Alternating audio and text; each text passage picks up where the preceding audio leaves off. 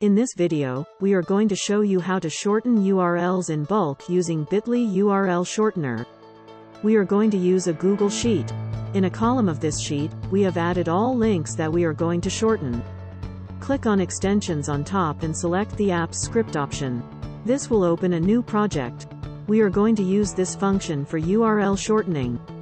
We have left a link to this function in the description below. You can get it from there.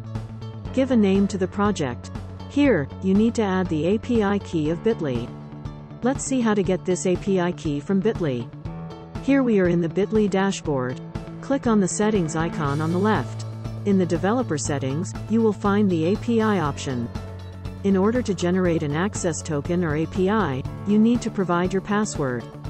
Click on Generate Token button. It's now generated. Copy the access token and paste it into the appsscript function. Once done, click on the Save button at the top. After that, click on the Run button. For authorization, click on the Review Permissions button. Choose your Google account. Click on the Allow button. In the execution log, you can check the status of the script. As you can see, all the URLs are now converted into shortened bit.ly URLs.